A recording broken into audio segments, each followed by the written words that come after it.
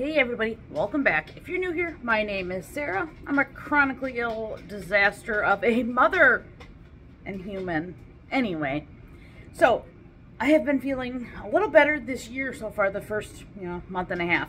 And I've been in the kitchen and back to some of my crazy old cooking ways. But one of our favorite things to do here is I like to plan and organize crazy themed meals.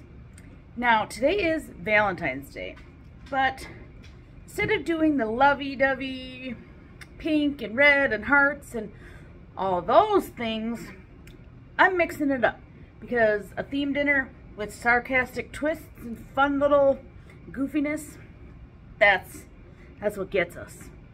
And this is such a fun, easy way to not only feed your family, but we're creating so many fun memories. We've done dozens of themed meals, and it's always a huge hit. My kids are 13-year-old twins, and they still think it's just really fun, and they totally appreciate all the fun that all the effort that I put into it just for them to have a fun, lunch. You know what I mean?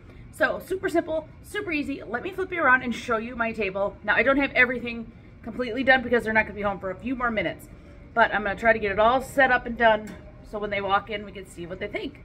So, let's go see what I got going already. All right, everybody's here, and they thought it was fun. Okay, let me show you the few things I forgot and I added.